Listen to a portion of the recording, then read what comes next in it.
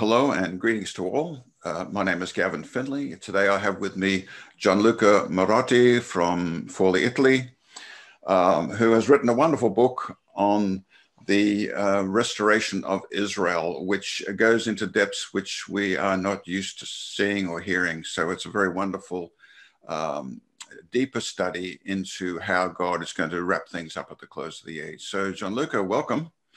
And it looks like it's going to be a wonderful conversation today as we look at as we come towards the climax. This is session number 11. So we're coming towards some climactic events in I guess you'd call it the wrestling of Jacob, as we come into the close of the age, why things have to be that way and how God's love is profoundly present through it all, and he is overseeing it all, and his intentions are to bring his people closer to himself. So that's going to be a great conversation, GianLuca. So you can proceed, and Godspeed to us on this little piece of information as we come to the end of the age. A lot of people are not used to hearing it, so we do encourage you to be prayerful and to look to the Lord as you hear the scriptures presented here today. Well, Gavin, it really amazed me how the Lord has put us together for this long journey. It looks like a never-ending story, but this is the way of the pilgrims, and we are considering many things. So once again, it's very good to be with you today and with our viewers for, as you said, the 11th part. We are going to touch on the prophetic sequence of the events before the wrapping up of all things, perhaps next time, should the Lord allow us again to record. And with this restoration of Israel, for those that have followed all the conversations, we have shared many things. Well, first of all, we've been considering that the last phase of the so-called pilgrimage, the ascent from the natural, progressive to the spiritual, culminates with the unveiling of Yeshua to the house of Jacob. The unveiling is unto salvation for the house of Jacob. And we have reached the climax with this last time of the phases of the pilgrimage so far examined. So Aliyah to Yeshua, as I have defined it, is the final manifestation of the call of the house of Jacob, the house of Judah, the Jewish house, to a holy pilgrimage, which once again I want to repeat is not holy per se, but it becomes holy at final destination. So it's a progressive ascent from the natural to the spiritual. This is a wonderful scripture taken from Zechariah 12 and 10. And we have also learned that it's a common salvation, Gavin. When Yeshua died, he died for both. He died for the Jews, he died for us in the nations, and it is precisely at the cross that he has abolished what? The enmity, thus making peace between the two. There are no barriers for God. For those he gives a new what? Citizenship in his greater Israel.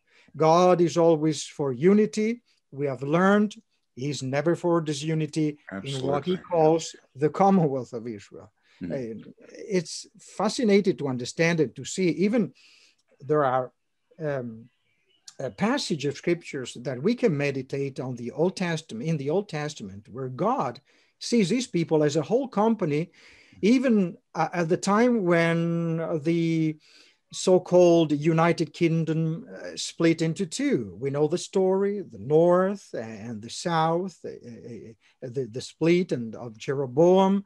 And we have, for example, a testimony during the time of Hezekiah. We read in 2 Chronicles 29 and 30. For example, here we have two instances where we see that sacrifices twice here are made for all Israel. And Hezekiah, he sends runners throughout the land from Judah and Jerusalem, throughout the land of Israel, trying to get as many people as possible to come and to partake all together in the feast of the unleavened bread, which at the time of Hezekiah, they did it in the second month, because I think that the scripture says that there were not enough priests that were consecrated for the service. So even at the peak of their division, Gavin, we have instances in which God sees them as one. This is, for me, absolutely amazing. And soon after, a decree is sent, as I said, from Jerusalem throughout Judah by Hezekiah to call all the people of Israel. We read later on here in 2 Chronicles 30, 18 and 19, that may the Lord God provide atonement for everyone who prepares his heart to seek God, the Lord God of his fathers. Isn't that amazing? That atonement, yes, once again, is provided to unite even two kingdoms that were at odds between them, of course, because of sin. But they wanted, to go their way. But God sees all the people as one. Yes, that's a wonderful uniting theme, the matter of atonement, GianLuca. We in the church in the West, in the nations that hide the lost house of Israel, we are focused upon the salvation of God and being born again and the new covenant in that way. But we don't think too much about how the sacrifice of Jesus on the cross, his blood shed there, is an atonement that links to the Jewish or Hebraic feasts of Israel, prominent amongst them being the Yom Kippur, the Day of Atonement.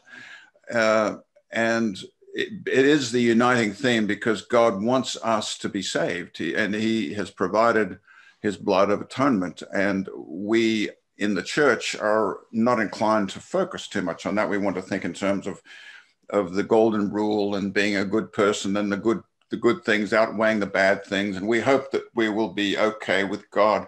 But the issue of atonement, about the blood sacrifice, about us committing to him who made his commitment to us fully, that matter is something that we in the church need to move on towards, even as our Jewish friends who also are substantially not saved need to come to understand that there is an atonement that needs to be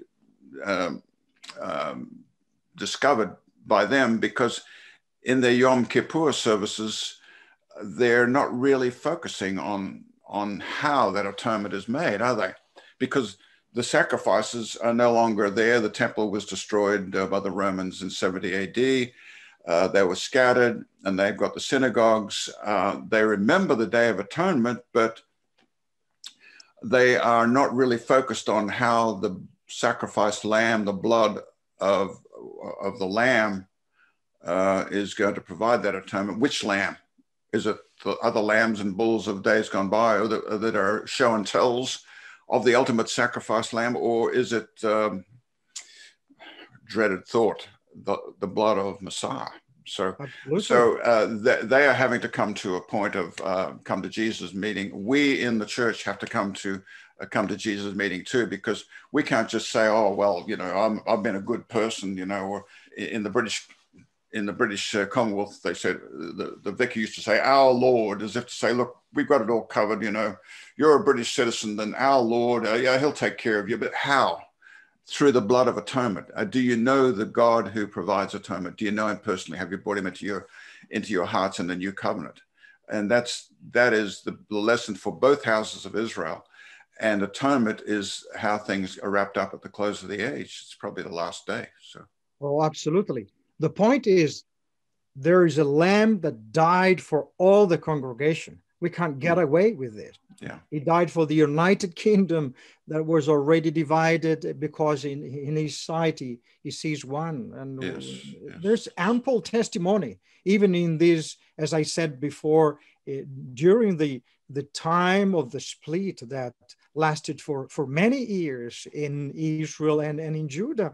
The attempt of godly kings like Hezekiah and afterwards Josiah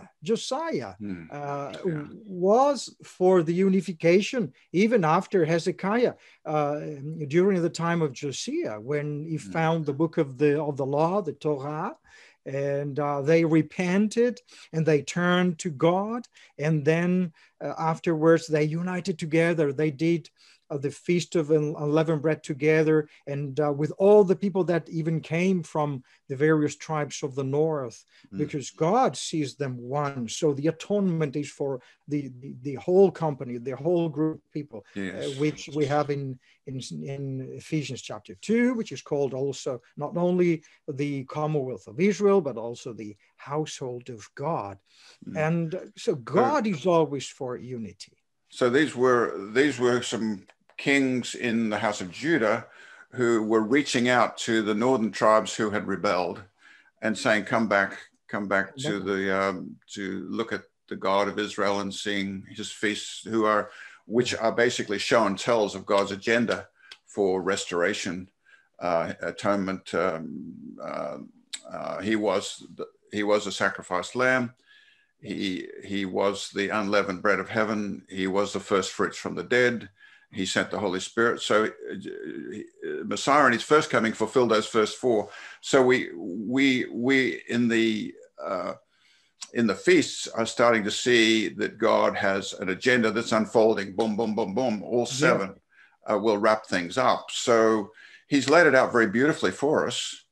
And there are some mysteries about the fall feasts, which we have an opportunity to study and to meditate on, to ponder, and to ask the Lord to show us. And I believe he will, if we take responsibility for the latter days, that is, which seems to be a big issue, because God can't really trust people who say, look, we're not going to be here for the latter day issues. So why should God give information to people who are not going to be responsible in those final 7 years and say, we're out of here? Why should he give them information? Well, that's because we're in a spiritual war, and we're given information on, as you said in one of the previous sessions, GianLuca, on a need to know basis. So we are on a pilgrimage and we learn as we go. So this is very wonderful. Oh, absolutely. God is always for unity. Anytime we see something, entities, whatever, man or like, governing angels in the second heaven, trying to bring disunity, we know what we are talking about. It's a spiritual warfare. And today we see in the world that there is this much bigger attempt to bring all to a one world government, which is completely different to what Yeshua wants to do. Yeshua wants to unite people under his government, which is the godly government. And you can see what the big drama is going to be in the latter days, GianLuca, because you've got what we've had 1700 years in which after the Council of Nicaea, the Constantine said, look, you come into you Christian believers in the church, come in, and I will make a deal with you. You will have to make some allegiance to the princes of Europe, but we're going to install you as our religion. So it became church and state. And we've had some good things and some bad things as a result of that for the last 1700 years. But as we look at the New World Order to come, we can see that it's no longer a God and country. It's no longer a church and state. It's just state or New World Order under the beast of Daniel chapter 7, who doesn't look very holy, does he? So we're looking at a situation where God is then saying, okay, whose side are you on here? It's like the Mount Gerizim thing. Choose you this day whom you will serve. Are you going to serve the God of life? Or are you going to serve the God of death? So are you going to choose life, or are you going to choose death? Are you going to choose truth, or are you going to choose lies? We see now with our culture that people don't particularly care about truth. And if the foundations are destroyed, what can the righteous do? Okay, we're coming into the end time crisis right there. So that's, I think, where you headed in the next section here, Gianluca, eh?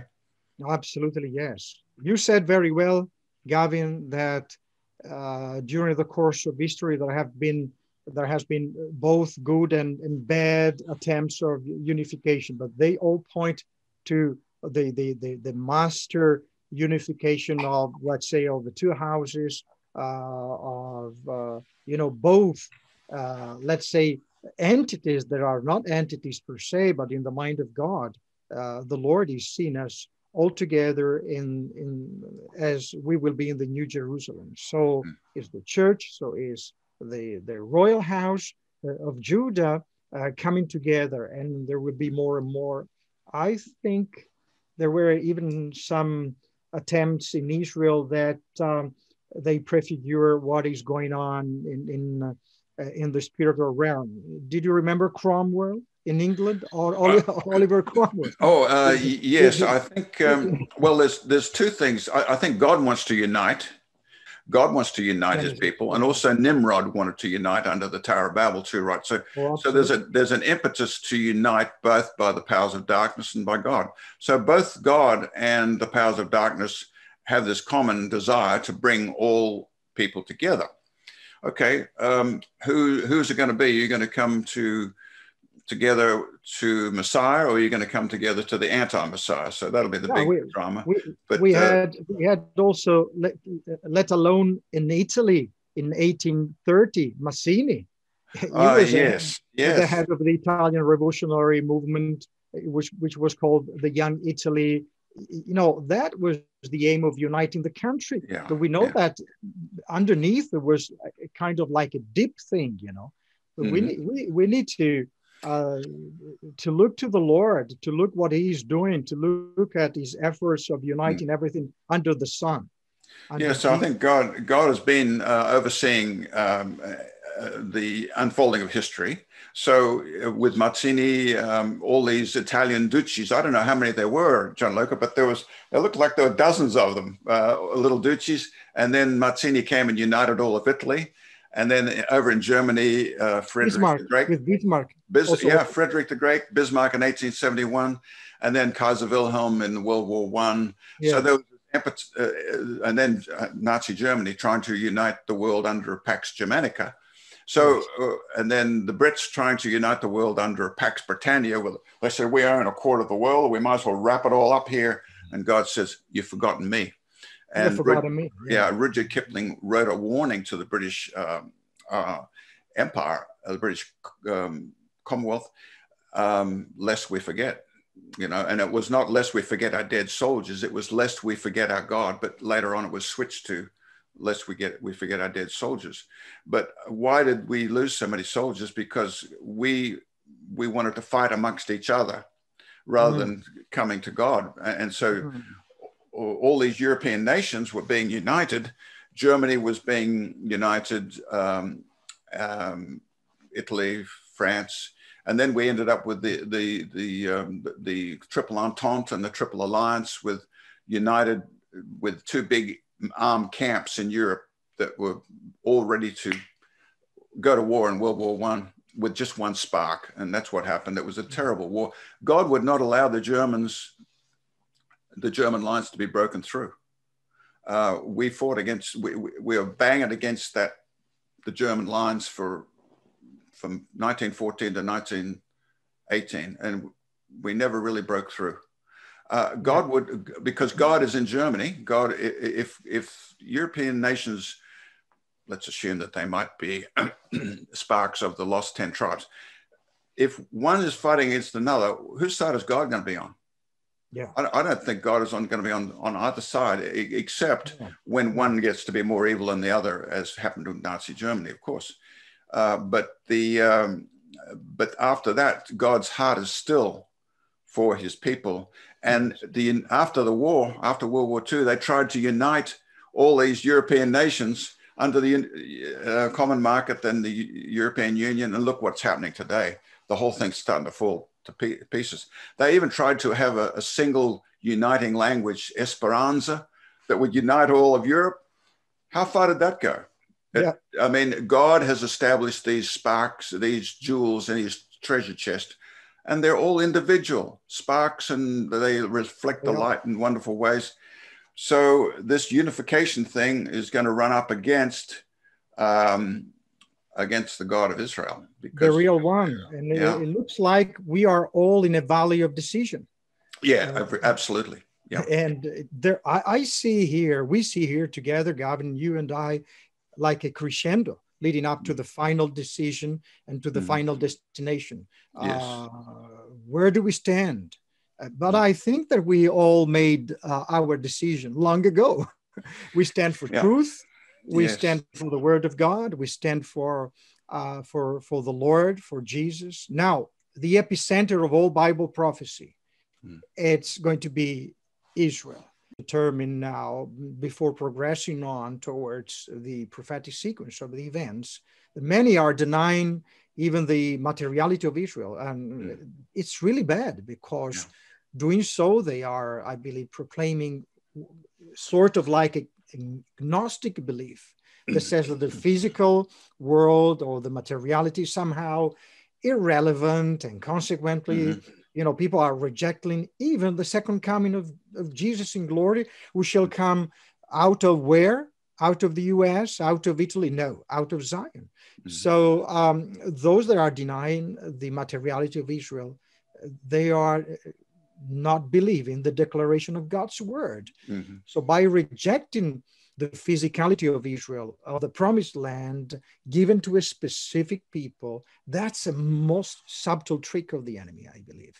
Yes, and then there's the issue of the holy place too, Gianluca. Remember way back with Abraham, God was showing Abraham, this is the place here. In other words, I have established my purposes here, and even though all the nations will come against it at the close of the age to try to take it over, to hijack it, to shut it out, they will not succeed. And that's the drama of the ultimate conclusion to the conflict at the Battle of Armageddon at the very end. Oh yes. Having people denigrating these, it's like declaring that God's word is not true when it says that God has, for example, look at here in Zechariah 7. It is him that says, yes, I have scattered them with a whirlwind among all the nations which they had not known. And I am zealous for Zion with great zeal, with great fervor. I am zealous for her. And look at this. He says, I will save my people from where? From the land of the east and from the land of the west. And I will bring them back to where? To a land with borders, to a specific and particular land. So here we see the Almighty's choice of Eretz Israel, which is without dispute to me. I mean, this is God's commitment to bring the house of Jacob back, as he has sent them apart, also set them apart to be a witness and a testimony to all the nations. Yeah, this is the happy truth here, Gianluca, the bright and shining future that we have to return to Jerusalem. But it's interesting that he leaves out a little bit in the middle where, it's just like a father saying, you're coming back home, but I'm not going to focus on the fact that I had to correct you on the way, or looking at the mystery of Bosra story, or the issue of I'm going to hunt you down. The day will come when the work of the fishers will cease, and I will send the hunters to hunt you down from every nook and cranny all around the. I'm coming for you, and I'm hunting you down. Yeah. So God has omitted that part of the story in this scripture, and He's saying, look, I'm bringing you all the way back to Jerusalem. And he's not telling the details in the middle, because he wants us to focus on the happy ending of the story, which is very wonderful. Which entails also powerful testimony, powerful witness of Jacob, of the house of Jacob, that, the rolling on the ground, the transformation, we saw it in a couple of sessions before, that Jacob is wrestling with God. Wrestling with God. He's becoming Israel by and by, because he has got a prophetic engagement that starts when they are regathered to the land. I believe that without Israel in the land, there cannot be a powerful testimony to the powers of the earth. The church is called to to bear a powerful testimony to the powers of heaven. And Israel at the same time is a witness and a testimony that there is a God in heaven whose name is the Lord God of Israel. Amen. Yes. And so, and even, Messiah couldn't come without a regathered people. And it's God that says, I will return to where? To Zion, and I will dwell in the midst of Jerusalem. Jerusalem shall be called the city of truth, the mountain of the Lord of hosts, the holy mountain. God says, I will place salvation in Zion for Israel, my glory. This is when the deliverer shall come out of Zion. That's the physicality of the promises of God, right? And he will turn away ungodliness for Jacob, for this is my covenant with them, when I will take away their sins, and all Israel, we know what it is, shall be saved. And look at Obadiah 17. But on Mount Zion, there shall be deliverance. On Mount Zion, precisely, a spot, a location. So according to the leading up to Yeshua, which is the culmination of the pilgrimage, which starts with Aliyah to the land, the regathering in unbelief, then they are going back to Torah, they are turning to God by means of Teshuvah. Now they are having the unveiling of Joseph, the brother, and Yeshua.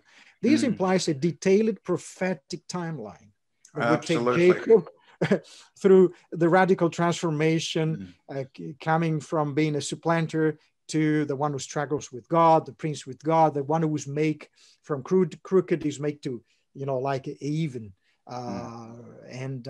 He's receiving a new name despite all the struggles and the wrestlings. Yeah, Jacob has a nurturing spirit to him, which God says, I can deal with that man, Yes. Esau, he was a take you down hustler sort of a guy.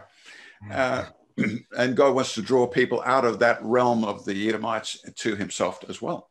So as he did with Obed-Edom, he gave them the custody of the Ark of the Covenant for a while. So we've got a wonderful regathering plan of God in which he says, look, you people, particularly the house of Israel, that are hidden in the nations, you're sitting there, you're blessed, and you've got everything wrapped up. You think you've got the world by the collar, and you're in control of everything, but you're not really, because you're running into tremendous sovereign debt. And I'm going to scatter you one last time, so that you can bring the gospel out beyond your little religious enclave in which you're blessed, and realize that you've got a greater calling on you other than to accumulate wealth and power and self-worth and all that sort of stuff. You're going to find your glory in me, not in yourself. You're going to find your esteem, not in self-esteem, but to be esteemed in my service, in my glory, in my esteem. So God is drawing his people to a deeper walk, and they may have to come with a little bit of persuasion, but they will come, the ones that are going to come, and the ones that will get offended by that will fall away. So we've got to at least let people know that there will be a challenge, and there will be a come to Jesus meeting in which people could say, I'm going to come, I'm going to repent, let's blow the trumpet in Zion, sound the alarm on my holy mountain. Come to Yeshua, let the priests and the ministers weep between the porch and the altar. This is Jacob repenting. And others will be offended by all that, and they will go with the tissue of lies, who are to the New World Order, which has rejected the God of Israel and has installed self upon the altar. Which is the spirit of Lucifer, right? So the big decision time. Big decision time. Our question, Gavin, need to be, what might be the trigger events that would give way to this final countdown to the unveiling of Yeshua, to the final salvation of the house of Judah, and in which there is this corporate witnessing about, who we are in the Lord. We called from among the nations, and the royal house of Judah, called to be a powerful witness in the earth, despite all the struggles and the wrestling of Jacob. So what might be one of the final trigger events that would ignite like this entrance into the final phase of the present age, which we can say the 70th week of Daniel? Like, now you're getting right down to it, Gianluca. Yeah. The 70th week of Daniel. Thank God for Sir Robert Anderson, who wrote the book The Coming Prince back in the late 19th century. He laid out the 70 weeks prophecy very wonderfully and showed that 69 weeks were fulfilled with the first coming of Messiah. And there's a future 70th week out there. We've got to look at it. He was the forerunner in understanding the prophetic sequence of the events entering into it. Then other came. And we know also that our dear friend Doug Krieger, he made very good commentaries on that. You as well, and some others. I believe that scholars would agree here. All of the scholars that Zechariah 9 and Isaiah 17 would mark a certain point in future time, whereby something happens that would ignite and favor, let's say, the countdown to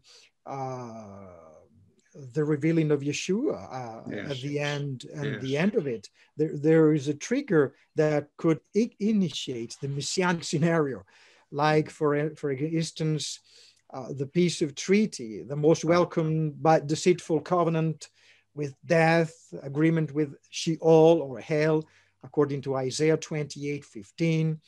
I think the passage says, because you have said, we have made a covenant and agreement with death and hell, which will be, we know, an agreement between the Antichrist, this world leadership, with also Israel consent. Now, the Hebrew prophets, they have pointed out this particular scenario resulting in a specific event in the future. We know that Damascus, who is the capital of Syria, I think it's one of the most ancient cities, continuous cities, which have never been destroyed. That's right. It's been there all along, Gianluca. But here it is. We see a prophecy in which it will be destroyed and become a ruinous heap. That's never happened before. Never happened before. And it says, the Bible, that we'll cease from being a city. What does it mean? We need to take it absolutely here in the literal sense. And I believe that it's very probable that Israel shall be, let's say, victorious at the end of, it comes to mind, Daniel 9, when he says 9:27, there will be war till the very end. I see. Some argue and say that there will be war till the end. They take the whole Arab-Israeli war since 1948, that at the very end there will be like 7 wars. But at the very end, Israel shall be like greatly diminished in their capacity to wage war. Look at this passage.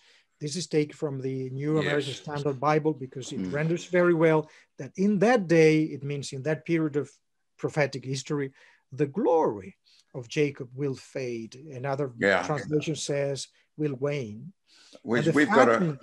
Oh, sorry, Jim. No, please go ahead. Please go ahead. The thing is that we're realizing now that that is not just a Jewish house. That's the lost house, which is hidden in... it's been scattered and hidden in the nations, but quite well, I believe, very obviously recrystallized again in certain geographical places on the planet, like in the West, maybe. And so this people are inclined to say, oh, well, it looks like rough times ahead for the Jews, right, in Israel. Well, it's a bigger story than that, obviously. And because it says that the fortress will go, I think, in the same Yes, there it is. There The you've got fortress it. of The Ephraim, the fortress city, will cities of cease. So Aror. if Ephraim represents the West and maybe the last superpower of the West, then their superpower status militarily will be given to some other entity, and they will lose Yeah, it yeah, as it being a personal thing for them. yeah. So But also at the very end of the story, at the end of the day, I believe that that oracle of Damascus will be waged in the land of Israel, and also these. I think we might have also an adumbrative language, as I think you wanted to convey that, fortress of Ephraim represents, something even beyond the borders of Israel. But yes. there are many scholars that they also see the physicalities of this, like the cities of Aroer. It's the land east of the Jordan River. The fortress of Refrain, it's really Ramallah, the Palestinian Authority in Samaria. Damascus, of course, is a city in Syria. We have Tyre and Sidon in Lebanon. This is a mixing between Zechariah 9 and Isaiah 7. And then we have Ashkelon, which are Gaza, Ashdod, the Philistines, which are the cities and the area south of Israel, and literally ancient Philistia. Well, there's a mix going on here.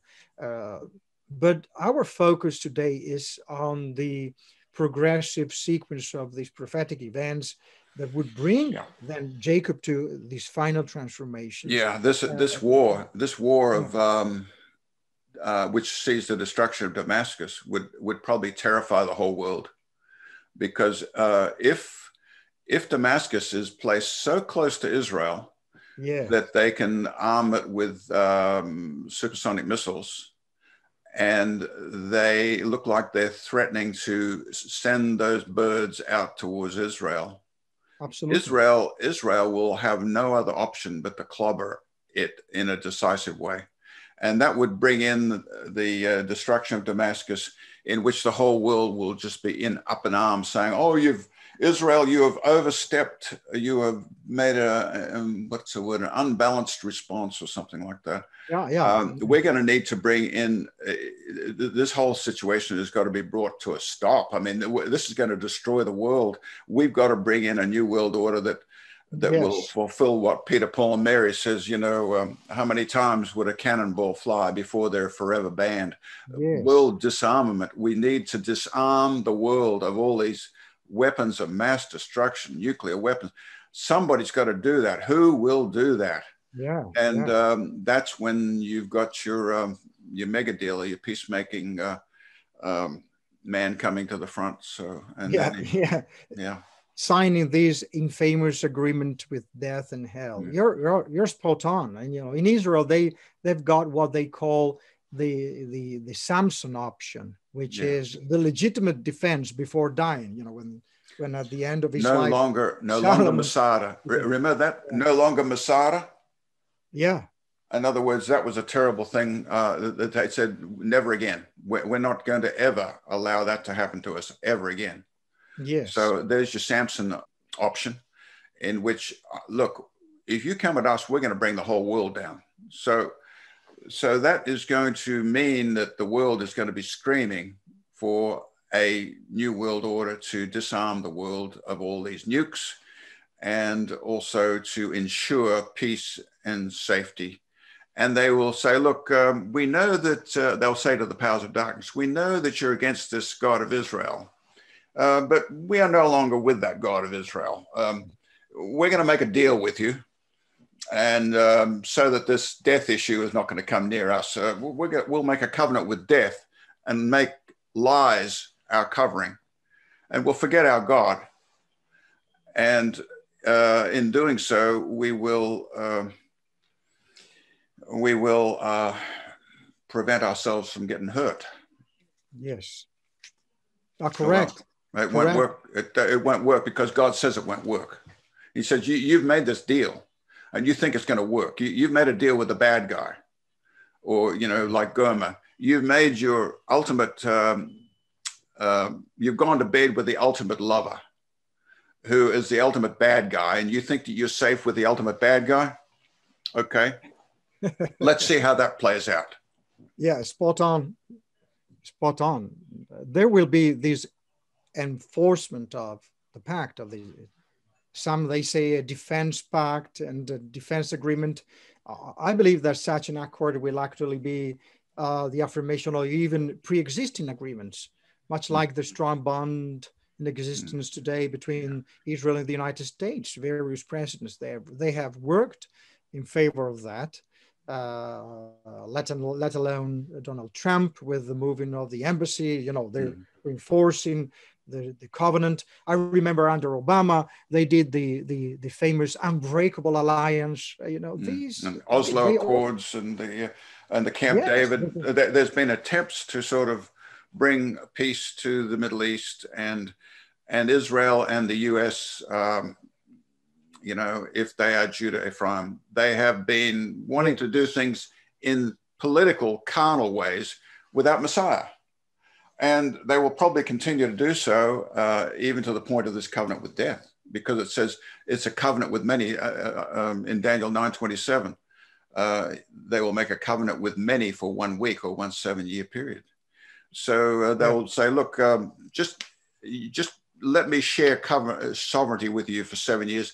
I will provide peace. We will disarm the nations. We'll bring in a new world order. We'll divide the world up into 10 geopolitical regions, which we already have in economic trade zones already. And we will bring the peace without this God of Israel that is so nasty. You know, they talk about white privilege or the European scourge, you know. We're the bad guys, you know, the Judeo-Christian people are the bad guys in this new world order conversation. Any pagan is good, but anybody that relates to the Judeo-Christian people, they're bad. So you can understand why that's happening. They're trying to pressure us to make a deal, this covenant with death. Yeah, sometimes it starts with having, I think that we had a conversation privately the other day. We were commenting on this green horse of Revelation, even though it doesn't exist. You know, it starts just by this social control, this implementation of these draconian laws. Yes, that's right.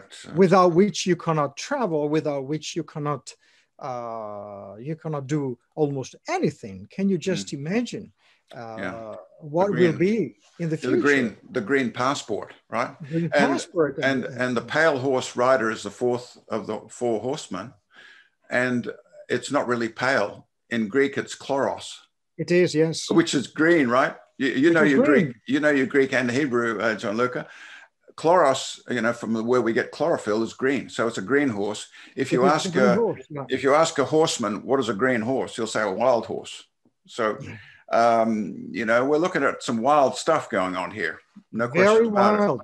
it. And the end has not yet come here with our dealing with even the Damascus, because I would like to bring forward the conversation by looking into the next loop in the sequence of events, because we know that the end will not come. There will be not yet. There will be this infamous agreement with death, with Sheol, with hell, that could even spark and trigger a conflict of wider proportion than Damascus. I'm referring to the Gog and Magog. There's so much commented everywhere. We don't have to speculate here. I think people almost know everybody about these. We are all scholars, so you know, from various parts are coming to an agreement to say that it will be a future massive war. The Bible says, after many days you will be visited. Ezekiel 38:8, in the latter days you will come into the land, and it will be at the time when the house of Jacob is regathered. This is a common ground, and dwell safely in the land. We read here, in the latter days you will come into the land of those brought back from the sword and gathered from many people on the mountains of Israel, which had long been desolate. They were brought out of the nations, and now all of them are dwelling safely. Now, the point is, this is Israel, the unwalled nation. I mean, Ezekiel 38:11, it says that you will say, I will go up against the land of unwalled villages. These unwalled villages, dwelling without walls, having no bars, no gates. I think it depicts a situation of complete quietness or security in the land, peace, a time when Israel will have perhaps gained more security. I don't know, I'm just speculating, but I think that everything is coming toward what Caroline Glick said in this wonderful book, which I'm recommending to read, the one-stage solution, which is the Israeli solution. It's coming soon. I mean, one of these days, Israel will have to decide, about annexations or part of lands that were maybe promised with the previous American administration, so on and so forth. Well, everything is just to say that in the very end of days, it's the glory of Jacob will wane and the fatness, as we have read in Isaiah 17:4. And the fatness of the flesh will grow lean. And here we have the Gog and Magog war that perhaps is ignited by a principality over the region, the entire region called Gog, which is the chief principality of Ezekiel 38:3, over the spiritual powers of Magog, which are the allies of God and that will provoke and influence nations surrounding Israel. We've got a plethora of nations here from the north to the south, coming against Israel in these last days. Now, we don't want to speculate. We don't want to go into details. We could take time and dissect all these, Meshech, Tubal, and Gomer. They represent Turkey. There we have Iran, Persia, and we have Cush, which is ancient Ethiopia, the land between the rivers, the Tigris and Euphrates rivers, ancient Assyria, North Iraq. Many nations will come against Israel from the north and from the south, including Egypt, North Africa, the Islamic states, Put or Libya, Tunisia, Algeria, Morocco, and Sudan. All to say that it will be a massive conflagration that the Bible says in Ezekiel 39:12, we have here that even for 7 months, the house of Israel will be burying them in order to cleanse the land. And here is the point of major, let's say also weakness in the flesh, where the Lord himself will intervene miraculously to defend his people in the land of Israel, will destroy the opposing forces, the power of God, the principality. And this is a long passage in Ezekiel 39. And I will send fire on Magog and on those who live in security in the coastlands, and then they shall know that I am the Lord. This is, Gavin, the opening of a total new chapter in the history of his people. So I will make my holy name known in the midst of my people Israel, and I will not let them profane my holy name anymore. Then the nation shall know that I am the Lord, the Holy One in Israel. I think it will be a trigger for an incredible spiritual awakening in the house of Judah, where God's Spirit will begin to move upon the remnant of Israel as a result of his mighty intervention on Israel behalf. All the nation will see it. I think that also prior to that, it's in the context of Isaiah 17, the oracle of Damascus. There's a passage I have here in my Bible, Isaiah 17:7. In that day, a man will look to his maker, and his eyes will have respect for the Holy One of Israel. This is the beginning of revival, not only in Israel, but also in all the nations surrounding Israel. Yeah. It's not only for Israel, but it's for all the nations, because it says that a man, the creature, sorry, the man will look to his maker. This is a personal relationship from man to God. And the Lord will use this incredible suffering because of devastation, incredible scattering. But God is into salvation here. He will start bringing revival, saving even in the nations surrounding Israel. But here, specifically in the post Gog and Magog war, the Lord will show himself great once again, as in the days of old, says the Bible. God will intervene, will save his people, and from that day on, they shall know on a corporate level that God is the Lord, is on their behalf. Look at this, Isaiah 44, 2 and 3. I believe that it offers a picture of these last days outpouring upon the house of Jacob.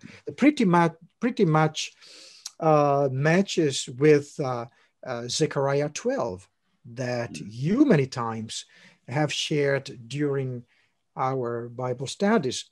Thus says the Lord, fear not, O Jacob, my servant, you, Yeshurun, which is a synonym, it's a poetical form for Israel, whom I have chosen, for I will pour water on him who is thirsty, and floods on the dry ground. I will pour my spirit on your descendants, and my blessing on your offspring.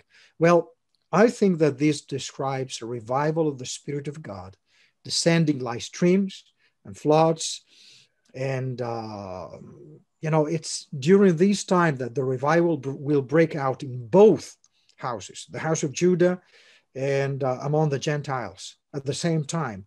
We will be in the final 7 years, in the apocalypse, in the unveiling, in the revelation of all things, where we will know much more. We will understand many things, because revelation is really revealing the unveiling of things. And so the house of Israel shall know that I am the Lord their God from that day forward. I'm really excited here, because in the Hebrew Bible, in the original, this verb shall know means to properly ascertain by seeing. I ascertain a thing when I see a thing. In other words, on the heels of God's incredible intervention here, Israel will begin to experience God's favor. It will, experience God's help for having seen him in action on their behalf, as never before, perhaps, or as in the days of, of the past, of the Bible. And it will be manifest at the same time in the nations as a powerful witness to God's everlasting purposes on behalf of his people. I think there's a lot of things that we will see in the near future. Once again, Ezekiel 39, therefore says the Lord God, now I will bring back the captives of Jacob and have mercy on the whole house of Israel, and will be jealous for my holy name. Well, it is like God says, now I will bring back the remnant of Jacob. I will bring them back, physically speaking, for those that will make Aliyah, for those that will decide to make this ascent, but also there will be this ascent from the physical to the spiritual. It's going to be a restoration of massive proportion at the end of days. This is the point, I believe, in the prophetic sequence of the events, from which I believe and expect to see one of the greatest mass movement of return to the land of Israel ever since the creation of the state of Israel. Then is incredible. They shall know that I am the Lord their God, who sent them into captivity among the nations, but also brought them back to their land, and left none of them captive any longer. And I will not hide my face from them anymore, for I shall have poured out what? My spirit on the house of Israel, says the Lord God. This is worthy of note. We got to ponder these words, because is going to be the reality for the future. But once again, God wants to remind us that God says, I want to sanctify all, as it says here, I will show the holiness of my name. I will do it for my name's sake. It's like God is saying, which has been profaned among the nations, which you have profaned in their midst. And the nations shall know that I am the Lord, says the Lord God, when I am hallowed in you before their eyes. So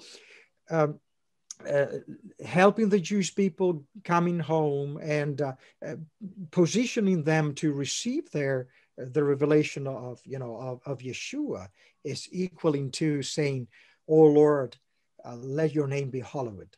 Hallowed be thy name." It's going to be for the glorification of God's name. Thus I will magnify myself and sanctify myself, and it will be known in the eyes of many nations. Then they shall know that I am the Lord. It's about knowing the Lord by seeing his intervening in Israel, by seeing him sparking revivals all over the world. And once again, then the nations shall know that I am the Lord, the Holy One of Israel. Hallelujah. Amen. That's going to be a wonderful wrap up at the end, Gianluca, and the great revival that Joel promised in Joel 2. Yes, indeed. Pouring out his spirit upon all flesh. And there will be people saved from one end of the planet to the other. And it's the intention of God right at the beginning that they would come to him first as repenting sinners, then as servants, and then as friends. That was the sequence that he called Abraham his friend. God called Abraham his friend because Abraham was willing to go the whole distance with him. And that's the calling that God has upon us today. And may the Lord help us to walk the extra mile, yes, to reach the final destination. We all have a telos, an end, which is the heavenly Jerusalem. Never forget that. Absolutely. Yeah. Well, this has been a wonderful sequence that you've laid out there, Gianluca, and very hopeful as well. Even in the promise that God will be a deliverer and he will come to set the captives free. And also to bring people back from the land of their sojourn among the nations, to bring them into his holy city, in which they will no longer be Gentiles. They will be his covenant people, the congregation and the commonwealth of Israel. God only ever called one nation to himself for salvation, and his message goes out to all the nations to come to him and find redemption, and at the close of the age, deliverance as well. So some drama there. Some adventures, some romance at the close of the age, and also some great glory as well. So we will see. We will see. Amen. Yeah. Amen to that. Great, Gianluca. Well, shall we close with a prayer? And absolutely, yes. Okay. I'll pray and then you pray. Okay. Lord, we bring our allegiance to you, Father, as you are the King that wraps things up at the close of the age. You're the ultimate sovereign. You've taken us out amongst the nations, and we gave our allegiance to the princes, and they gave varying degrees of support to us, Lord. But as we come to the close of the age, we see that there are no other options but to turn to you, Father, and that there are no other solutions politically for us in the order that is to come, and that the powers will be forgetting you and encouraging us to do the same. But Lord, you have called us to remember you, and in the sequence of events, to remember, to repent, and then to be reunited and then to be restored, and then to return to Jerusalem, to the great party at the close of the age. Thank you, Father, for your plans that are laid out, that are so wonderful. Yeah. Hallelujah. Amen to that. Lord, we thank you because we can realize that with you all things are possible. So we ask to give us the courage to go to the very end, to walk the extra mile in order to fulfill your purposes on earth. Above all, help us to believe in the word of God, in the prophetic declaration of the truth, which is absolutely infallible, O Lord. You said, behold, I've told you everything in advance, so that we need to prepare. We need to prepare mentally speaking, spiritually speaking, and also at times physically speaking, to be able to stand in the days of our final testimonies in the last days. Oh, thank you, Lord, because you love your people wherever they are in the nations. So God, you are preparing your bride. We are making ourselves ready to meet you in the very end. Help us to stay alongside the house of Judah as they go in their transformation from Jacob into Israel. Help us, O God, to realize of your purposes for them, of the ingathering from the nations, and also of their final salvation. Thank you, Lord. We want to speak a prayer of blessing over all the viewers of these sessions. May they profit from what they've heard. May you bless all the congregations. In the name of Jesus, we pray. Amen. Amen. That's great, GianLuca. Great. Looking forward to number 12. There's more to discuss next time. There's some wonderful promises at the very end, isn't there? And it helps to help us understand how it's going to happen, because we're inclined to say, how on earth is God going to bring anything good and redemptive out of all this mess at the close of the age? People say, oh, it's a chamber of horrors. We can't be there. Look, forget it. God has made provision. And what's more, he has his agenda in all that goes on. He controls the chessboard. And at the very end, he's the one who says to the devil, checkmate. Checkmate. Yeah. So that's good to know. God is a righteous God as well as a God of salvation, grace, and mercy. So he's got these two offices, and we are privileged to be a part of all that. So that's good. Well, until next time, GianLuca, Godspeed to you and blessings. Thank you so much for presenting this wonderful storyline here, which is coming towards a glorious conclusion. So nice to you, Gavin. I couldn't do it without you. Thank you, and shalom. Shalom to all.